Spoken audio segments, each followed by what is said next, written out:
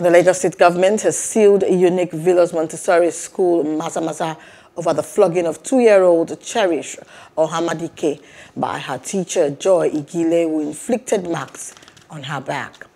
The Lagos State Commissioner for Education, Folashade Adefishayo, said the case is within the context of informal education because the victim is a toddler. And according to her, the school operates without approval, adding that the Lagos State government is working to clamp down on such centers of learning. Hello, hope you enjoyed the news. Please do subscribe to our YouTube channel and don't forget to hit the notification button so you get notified about fresh news updates.